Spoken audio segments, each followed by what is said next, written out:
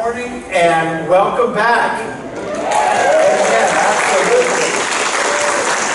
So nice. Someone said when they were coming up, I said, so nice to see you. And they said, well, you're not seeing all of us. And I said, well, I guess that's true. I miss seeing the rest of you. But I promised them that I wouldn't shower them this morning, just the flowers. So I'll stand back to keep my distance from you guys up here. But it is a great delight to see you here this morning. Thank you for coming out, for deciding that to gather or regather as the people of God was a priority in your life. I hope that you can say with the psalmist that you were glad to be in the house of the Lord. And obviously we were able to worship individually in our homes over the past 11 weeks, but there is something unique, and it is ordained in Scripture for the people of God to gather together, to hear the Word, to sing psalms, hymns, and spiritual songs, to teach one another, admonish one another through those, to pray together, to read Scripture together, to share the Lord's Supper together. We're not doing that today, but we will soon. And as we continue to go out with the hope of Jesus Christ to baptize others into the faith. So we're grateful that you're here today.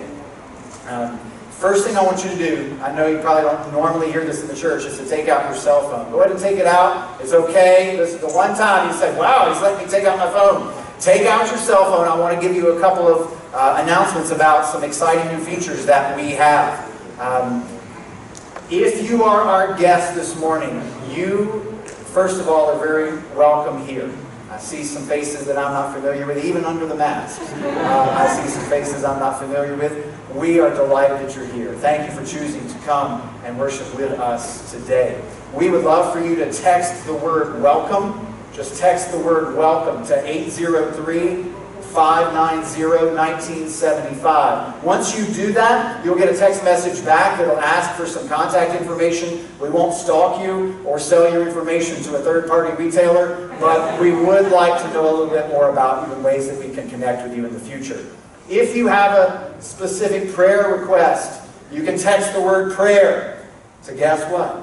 803-590-1975. And once this is done, you'll get a message back. You fill out the contact information, let us know how we can pray for you, and you can be confident that your prayer request will be taken before the Father throughout the week.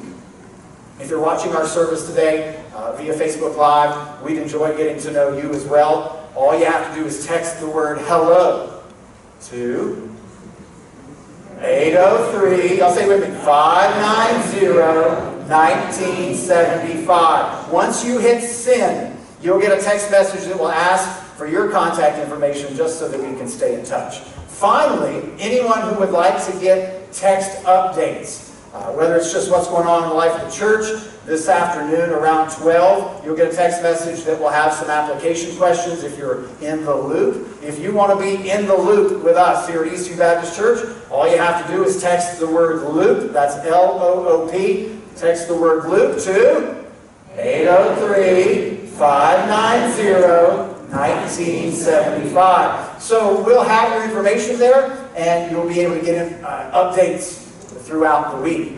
That's all I have about phones, so I'll put mine away. For those of you who are involved in our Sunday school ministry, your weekly study guide is available on the back table on the right as you're going out today. Be sure to notice that there is a difference between the leader guides and the learner guides. Leader guides are typically bigger, the learner guides are a little bit shorter. And so please pick those up as you go out and use those as tools as you spend time in the Word. Parents, your child or student's Sunday school material is on the table on the left. As you go out the doors today, you'll see it on the left-hand side. Jacob, will you hit the slide? Advance one slide. There we go. So this month, we don't have a bulletin yet. All right, that is in the works. We'll have an online bulletin that you can just look at your phone. For those of you who are curious, so see, you'll get to use your phone again in church. Or your tablet, or whatever iDevice you have. But just so you know, these are a couple of folks that have birthdays this month and some anniversaries coming up. We'll put those in the bulletin once we get that. But we just wanted you to see the gift of life that was given to these individuals in the month of March. We haven't been here since March. I'm still stuck on March 22nd. And June anniversaries, congratulations to those folks as well. Praise God for the gift of marriage and the foundation that is to society. The next slide, if you don't mind, we're going to spend some time in prayer as the people of God. And, well, yeah, let's just pray. I don't need to say anything else. Let's pray.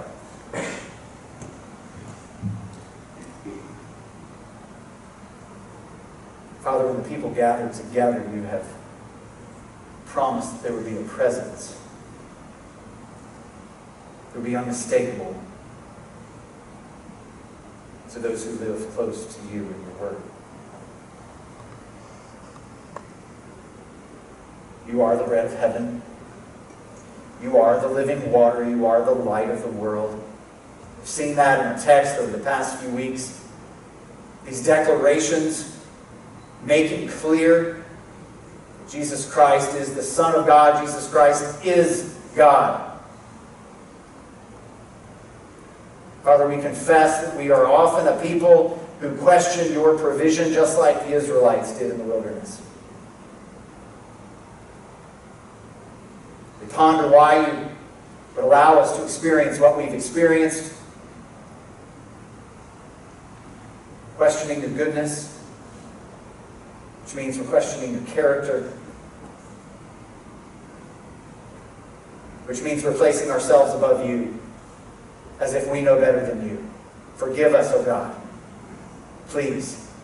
Father, our nation is struggling with the destructive effects of sin. Many have rejected your offer of true justice and have sought to assume they know better about how to bring about lasting change. We know the gospel is the only hope for eternal reconciliation. And so help us to live like gospel-minded people.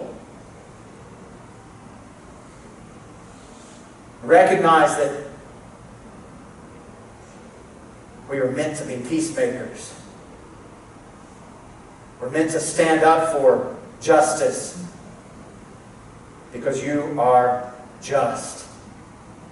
Please comfort the Floyd family today. Give them and many others wisdom to use their hurt and radical injustice to point people to the liberator from the bondage that sin claims on humanity. Many are hurting, Father. They're crying out for some sort of attention, making demands known. And we know, God, the ultimate hope is found only in you. We ask you to please bring peace to the people of Minneapolis and other major cities where violence seems to reign. We turn away from and refuse to participate in skepticism, criticism, and cynicism in our nation. We turn away from anything that divides us, and we run toward the gospel of Jesus Christ because he's the only one who has the power to unite us together.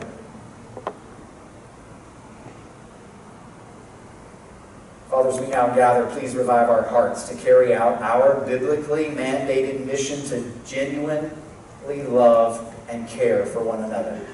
You've assembled this group of people for such a time as this, for today. So, may the Church of Eastview, Father, remember your authority. May we love your law. May we have the strength and the desire to resist temptation. As we study the Scripture, may we see your word as truth, the only truth that offers real and lasting freedom. It's in the powerful name of Jesus Christ we pray. And the people of God said with one voice together, Amen. Amen. Thank you.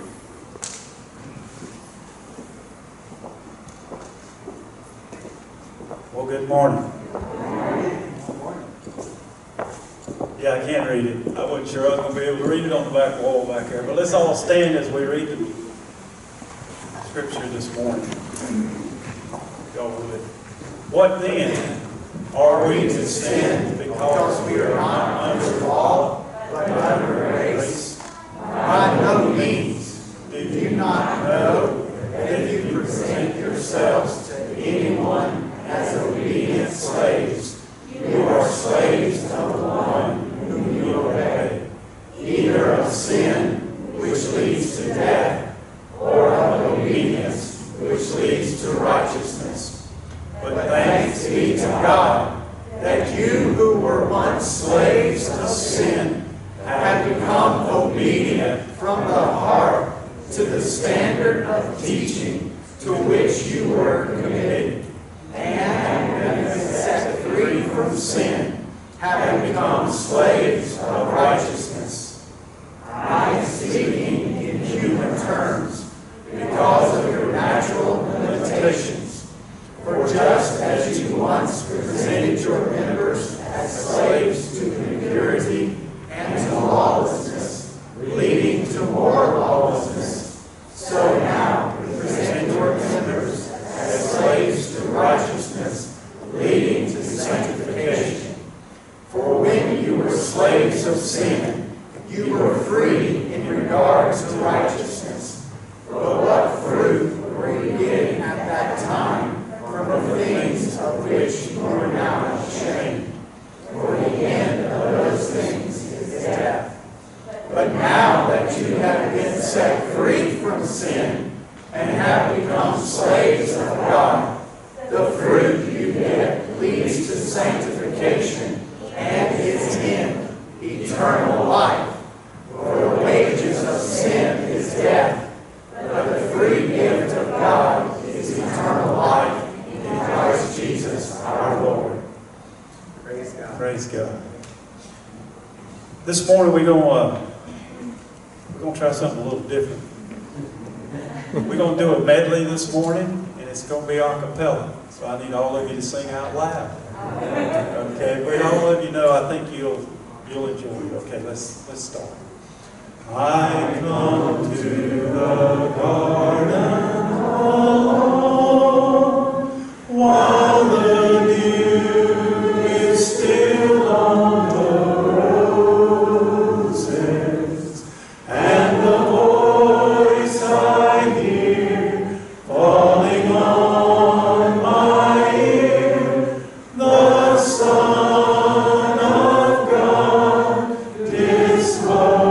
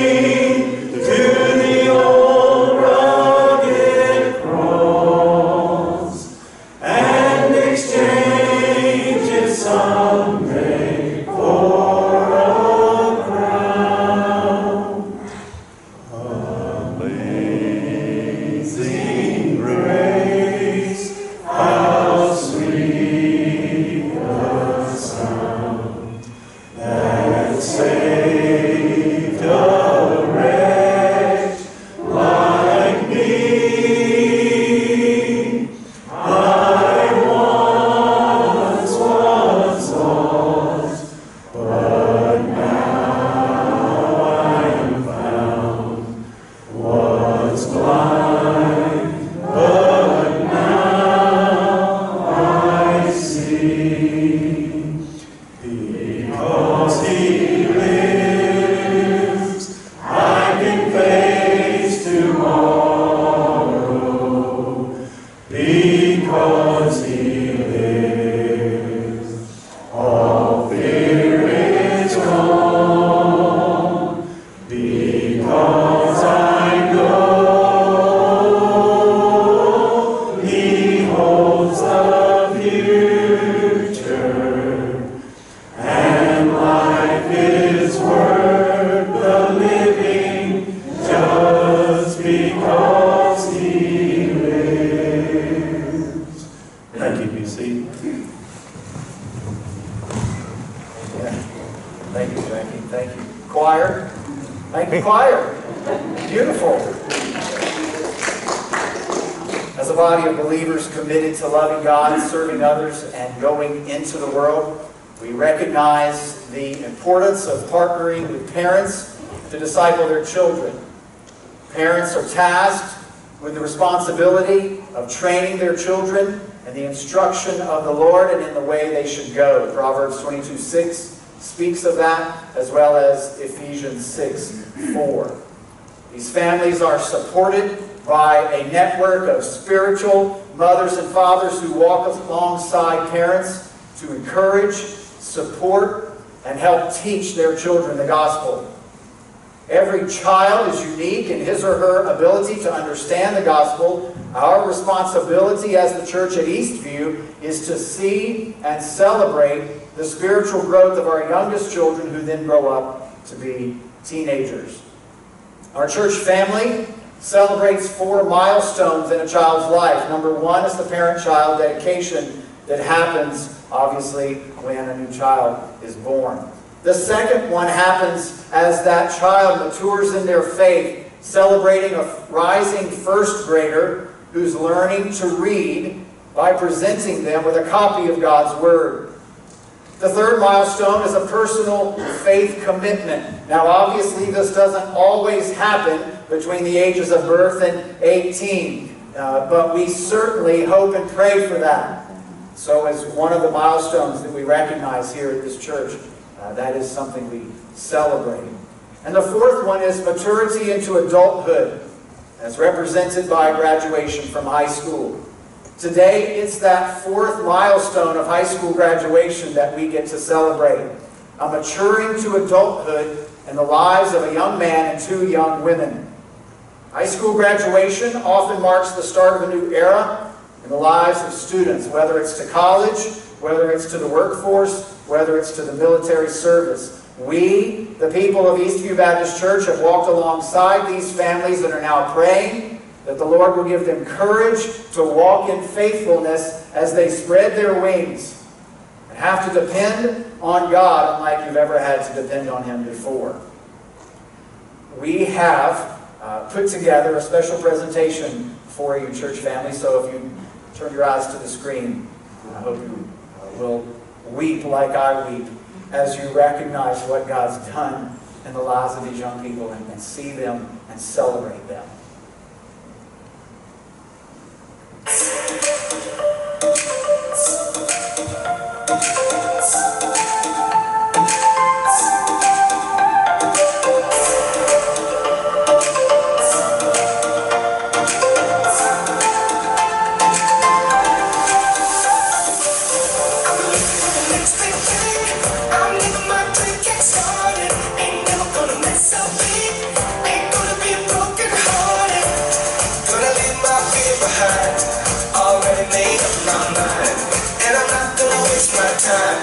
I'm not gonna waste my time. This is my year, I'm waiting all day for it.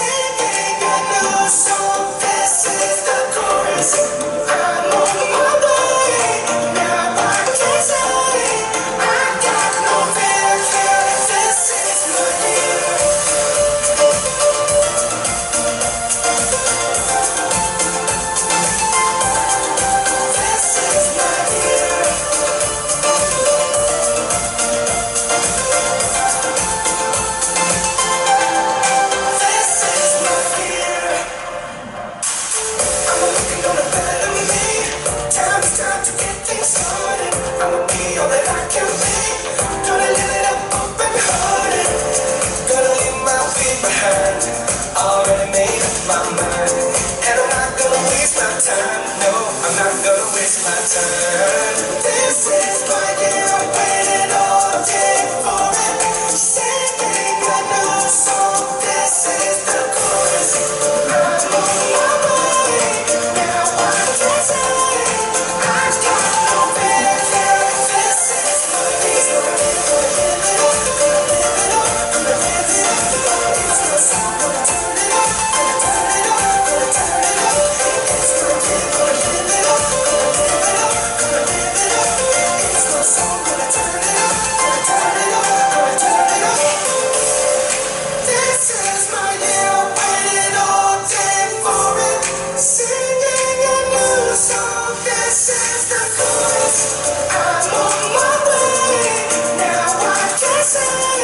I got no fear. Yeah, this is my year.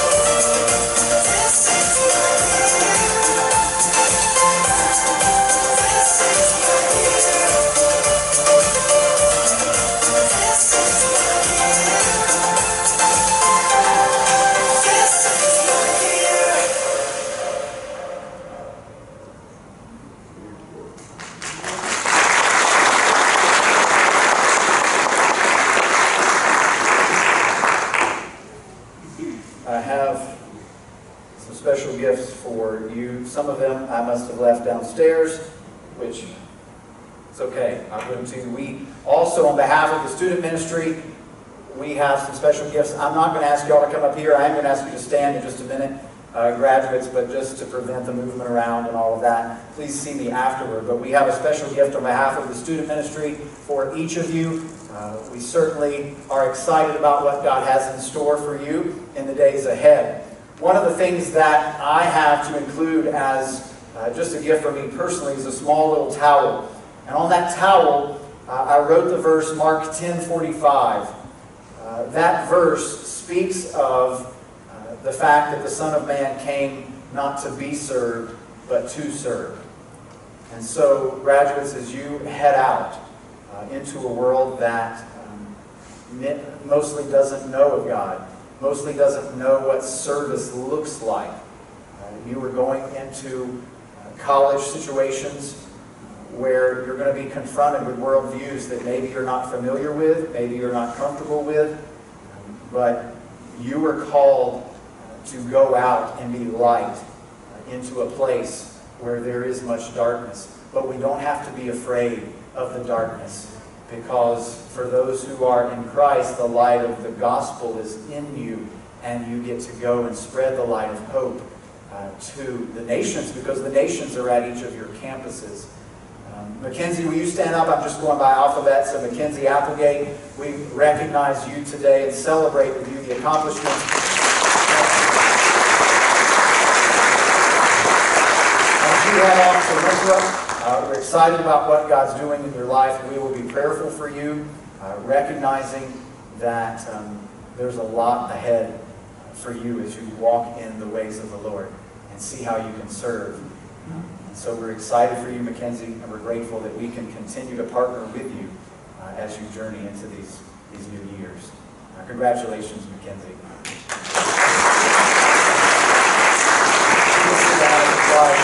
Hannah Lilly, would you please stand?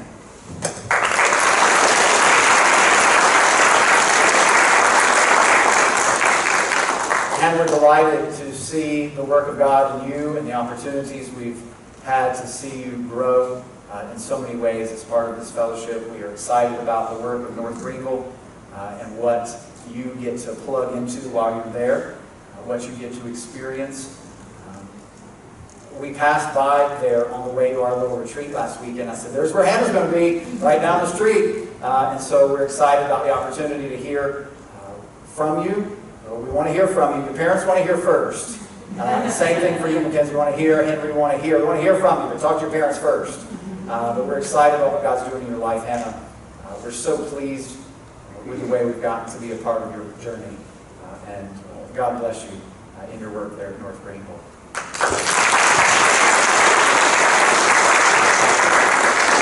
Henry, would you stand? Can't miss Henry. He's taller than I am, even when I'm on stage. We are so blessed to see you grow and become the man that you have become. Obviously, you've been here, most of you have been here longer than I have. But for the time that I've been here, to watch each of you, just in my 2 years here, become the man and the women that you have become, we celebrate with you. Henry's headed to Furman, and excited about that opportunity for you, Henry, and cannot wait to see what God does in you and through you. We certainly know of your leadership skills that you've demonstrated around here, around our community, in your school. We just can't wait to see how God uses those leadership skills to continue to make the gospel known on the campus of Furman. So congratulations, Henry.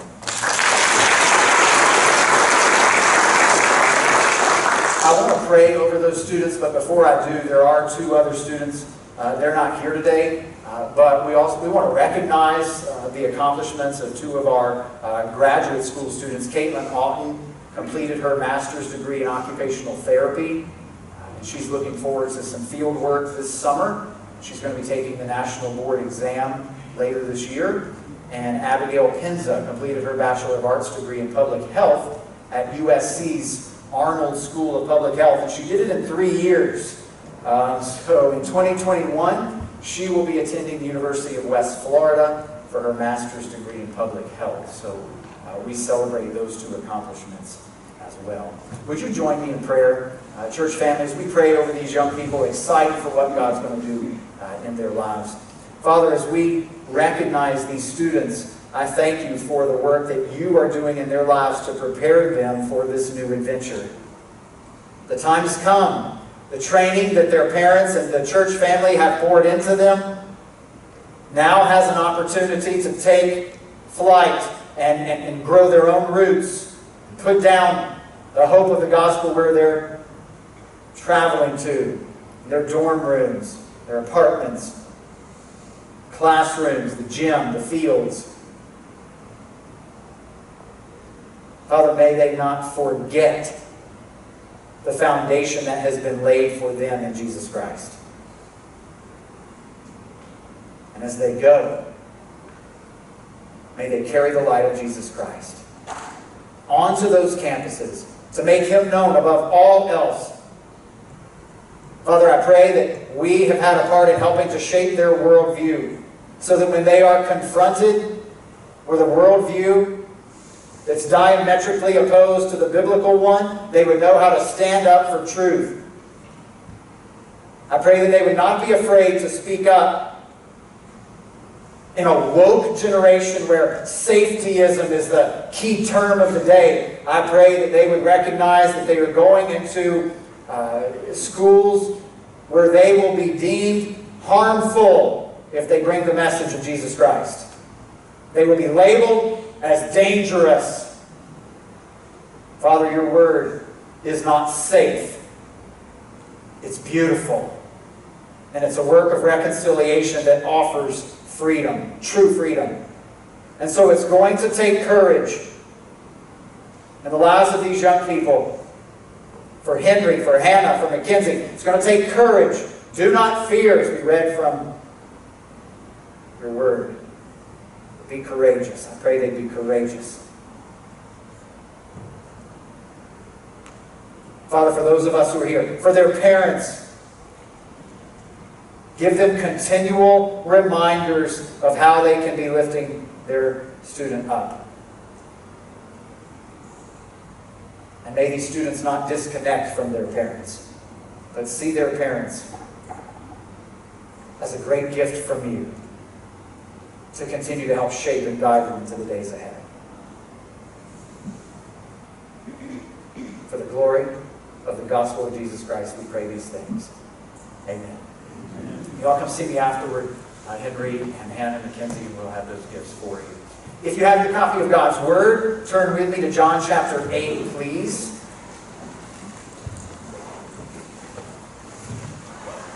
I said in the protocols that we put out that we would try to limit the service to 45 to 50 minutes. I am doing my best to accomplish that. I want to honor the fact that you're out there masked up, and I'm not. And I want to try to keep our word, what we said. So, John chapter 8, we'll get there in the reading in just a moment. We ended our passage last week as Jesus dropped another hard teaching on the people. He was making claims that He was the light of the world, inferring that He was the one leading the people through the wilderness wanderings, that it was His glory that filled Solomon's temple, and that He was the fulfillment of their great Feast of Booths celebration. Those claims further alienated the Pharisees as Jesus warned them that they were in danger of experiencing the fires of hell because they were from below and He was from above, and the two don't mix at all. But when the Son of Man is lifted up, Jesus said, they would know that He is I am. As He was saying these things, Scripture tells us in John chapter 8, verse 30, that many people believed in Him. But what kind of belief was it? Friends, not all professions of faith are genuine. Remember back in John chapter 6 when Jesus spoke about one's natural inability to come to the Father apart from His leading them to Him. Many disciples who had walked with Jesus for the creature comforts and the miraculous healings turned around and walked with Him no more. They were believers in the sense that they liked what this traveling rabbi had to say when it was to their benefit, but they did not possess genuine saving faith. Even today, there are many who would say, I went to an evangelistic meeting one day and I raised my hand to receive Christ and I repeated some words after the preacher and I've sat in the same pew every Sunday at 11 a.m. That makes me a Christian, right? How would you answer that question? If the faith they professed isn't the faith they truly possess, then it does not offer the hope of eternal life. So in our text this morning, Jesus basically turns His attention to this new group of individuals who have expressed some interest in following Him. So let's look. John chapter 8, beginning in verse 31. I'm going to read the whole text today, just so that we can get the whole picture of it in one reading. So Jesus said to the Jews who had believed Him, if you abide in my word, you are truly my disciples. You will know the truth, and the truth will set you free. They answered Him, we're offspring of Abraham. We've never been slaves to anyone. How is it you say we'll become free? Jesus answered them, truly, truly. Remember when He says that, pay attention. Truly, truly, I say to you, everyone who practices sin is a slave to sin. The slave does not remain in the house forever. The Son remains forever. So if the Son sets you free, you will be free indeed. I know that you're offspring of Abraham, yet you seek to kill me because my word finds no place in you. I speak of what I've seen with my Father, and you do what you've heard from your father. I love that text. Go back and look at that. I don't have time to unpack it. Just that verse. They answered Him, Abraham's our father. Jesus said to them, if you were Abraham's children, you'd be doing the works Abraham did. But now you seek to kill me, a man who's told you the truth that I heard from God. That's not what Abraham did. You're doing the works your father did. They said to Him, we're not born of sexual immorality. We have one Father, even God. Jesus said to them, if God were your Father, you'd love me, for I came from God, and I'm here. I came not of my own accord, but He sent me. Why do you not understand what I say? It's because you cannot bear to hear my word. You are of your father, the devil, and your will is to do your father's desires. He was a murderer from the beginning. He doesn't stand in the truth because there's no truth in him. When he lies, he is speaking out of his own character, for he is a liar and the father of lies. But because I tell the truth, you don't believe me. Which one of you convicts me of sin? If I tell the truth, why do you not believe me? Whoever is of God hears the words of God. The reason why you do not hear them is that you are not of God. May those who have ears to hear the words of the Lord. Let's call this Discipleship 101 today. As we're praying and asking God about the possibility of hiring an associate pastor of discipleship and missions, we have laid out for us right here what's required of a true disciple. One who has genuine faith, which is not only saving faith, but also continually sanctifying and sustaining faith, as we will see. So the first thing we need to pay attention to is the fact that a true disciple must abide in God's Word. True disciples abide in God's Word. As one abides, we could say we find rest or shelter or comfort, as we might experience in the comfort of our home. In a similar way, we are to abide or remain in God's Word, because there we'll find rest and shelter and comfort. When we believe in Christ, we give up the rights to live our own lives and instead become His disciples. And His one major rule in His theological training school is that His disciples would continue, abide, prevail in His Word. While children are sent to school for a set number of years, our seniors can testify to seeing the light at the end of those years, but true believers are bound to Christ for eternity, not just a set period of time. Abiding then means to continue to hold on to the teachings of Christ and not let go. That the Word of God would so fill us that we can barely contain it, allowing the Bible to dominate every area of our lives. Every thought, every word, every action brought into conformity of the Scriptures, even when we don't like a particular teaching. Ever been there? Gotten in God's Word and you're like, ooh, I don't like that. Even those moments, we obey and we ask the Father to help us better understand that teaching and warm our hearts to a proper response. Friends, abiding in God's Word is critical to staying spiritually healthy and useful for kingdom service. Because if we neglect to abide, our souls will face spiritual rot, just as a building deteriorates because of lack of proper care and maintenance. Abiding is taking a long-term perspective on things. It's taking the small sips of that coffee drink and cherishing every drop, instead of downing that espresso shot in one gulp and leaving unsatisfied. The Christian life is not lived in the instantaneous, but in the eternal. It's not the fire insurance that some were promised as a youth at their camp meeting. Rather, it is eternity spent in relationship with Christ the Father, instead of eternity separated from any relationship and apart from Christ and living in eternal torment. God has set eternity in our hearts. Ecclesiastes 3:11. And so eternity doesn't just mean in the by and by after we die. It's right now in Christ. We're already living in our eternal relationship with the Father, abiding in Him. Following Jesus for a day is easy. It's easy. But holding on to Jesus for a lifetime is difficult. But it's the way of a genuine disciple. Matthew 7:14 says, "For the gate is narrow and the way is hard that leads to life." Many come to Christ thinking it's the cruise ship to heaven. I've said that analogy before. People don't want to be on cruise ships anymore, I guess. But there was a day when you wanted to be on the cruise ship to heaven. And you could eat the eternal midnight buffet. They're not having those anymore once the cruise ships come back, I heard too. But anyway, many people come to Christ thinking that's what a relationship with Christ is going to mean. And then when something gets hard, it's like, oh, never mind. This is what I thought it was.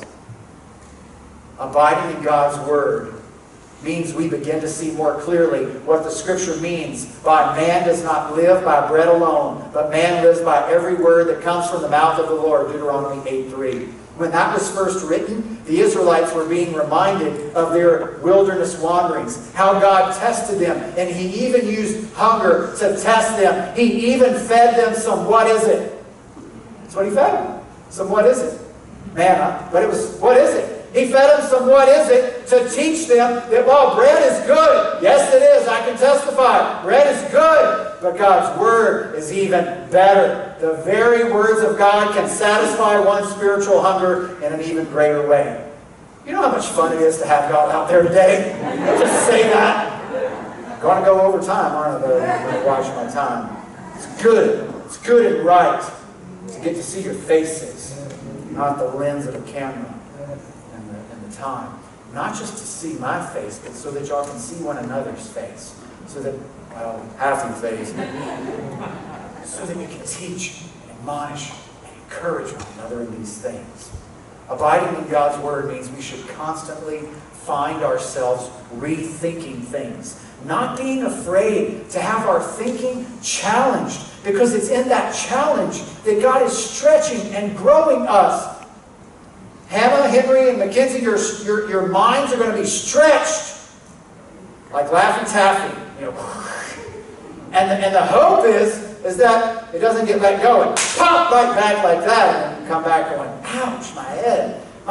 What's going to happen as you're stretched at school is what we should be doing in the Word, allowing it to stretch us. And yes, there are some things in here that we're not going to understand. So we go to the Father and we say, Father, help us understand. But often our trouble is we don't want the Bible to change us. We want to change the Bible so that it will affirm what we already think or believe. Friends, if we've already mastered the Bible to the point that our thinking is never going to be challenged, then we don't need the Bible. But that won't ever happen. And so we must remain in constant contact with the Word of God. God told Joshua the Scriptures must be meditated on day and night. Jesus then wasn't introducing something new to His audience. He was teaching them to hold fast to God's Word, prevail in God's Word, because it contained the very words of life. Words that increase our knowledge of God, leading to greater understanding and worship. So as we abide, we will know the truth. The second thing we need to look at today. True disciples will discover the truth in God's Word. Truth is being attacked today. 6 years ago, New Age guru Deepak Chopra tweeted, quote, "All belief is a cover-up for insecurity." In other words, there's no objective truth. Instead, you just replace truth with personal experiences. That kind of thinking, that kind of nonsense has crept into the church too. Where you're supposed to go to church and experience some new spiritual experience, letting go of biblical objective revelation for some sort of mystical experience. That's not what God's Word teaches. We reject emotionalism and sensationalism as being God's Word to us, instead relying solely on the Word of God, which makes much of Jesus Christ and not about my experience. The Bible simply is the Word of God, maintaining its meaning and truthfulness irrespective of you or me. Truth defined is that which corresponds to reality.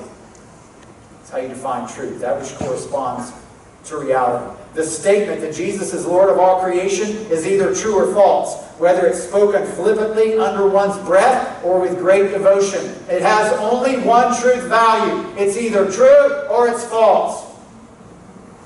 It honors reality or it honors the stuff of make-believe fairy tale land.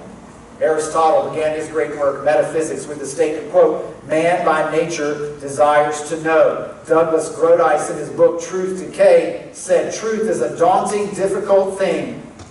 It is also the greatest thing in the world. We seek it and we fear it. Our better side wants to pursue truth wherever it leads. Our darker side balks when the truth begins to lead us anywhere we do not want to go." Truth matters right here, right now. We want to know the truth about the origins of COVID-19. We want to know the truth about treatments and vaccines and whether wearing masks and distancing ourselves socially really matters. We want to know the truth about the reopening of schools and what that's going to look like in the fall. We want to know the truth about deep hurts and injustices that are fueling nationwide protests. We want all people to know the truth, that our Creator God made every shade of skin beautiful because every human is made in His image. There's no room for discrimination of any kind at the cross. So let's not allow the devious rioters in cities nationwide who have evil, selfish intent to cause us to neglect the real hurt experienced by the Floyd family, the Arbery family, the Taylor family, and countless others who've been subjected to hate because of the color of their skin. So we ask the Father, as did Martin Luther King Jr., that we be children of light who are not satisfied with the world as we have found it, but look to God for wisdom on how to be people of truth as we wait for the new earth in which righteousness dwells. We expect our favorite news channel to tell us the truth. Walter Cronkite used to end his CBS News program by saying, anybody know? And that's the way it is. Meaning that he was presenting truth to the audience. We trust our local, state, national leaders that are leading us in truth. You support my family emotionally, physically, and financially out of an understanding that I will study, prepare, and present to you truth. With the understanding that it isn't my truth that I proclaim. It's truth because I communicate the Word of God, which is truth. Truth about our nature, our God, and the way of salvation. For John, truth isn't an idea or some sort of philosophy. Truth is a person. That person is Jesus Christ. Knowing Jesus means we can know freedom. Third thing that true disciples capture from the Word. True disciples experience freedom in Christ. We're familiar with the word freedom. We celebrate it a lot around Memorial Day, Independence Day, those kind of days. We know what we're talking about. We say it in our Pledge of Allegiance. We talk about being free from quarantine or free from the weight of school. The supposed believers in our text this morning took offense at Jesus' mention of freedom, claiming they were Abraham's offspring and they'd never been enslaved to anyone. Now they need a history lesson, don't they? They've been enslaved plenty of times. We won't go there today. But the freedom Jesus is talking about here is on a much larger scale. He's talking about freedom from sin. To recognize Jesus as truth that offers freedom, we must acknowledge that we're all enslaved to sin. And Nelson Mandela's autobiography, Cry Freedom, after he was released from prison for 27 years, talks about the day he left prison. And he says, as I finally walked through those gates to enter a car on the other side, I felt, even at the age of 71, that my life was beginning anew. My 10,000 days of imprisonment were at last over. Friends, our slavery to sin means that one day we would be kicked out of the house, but the Son remains forever. Look at verse 35. The slave doesn't remain in the house forever, but the Son remains forever. So we need the Son. We need Jesus to set us free forever.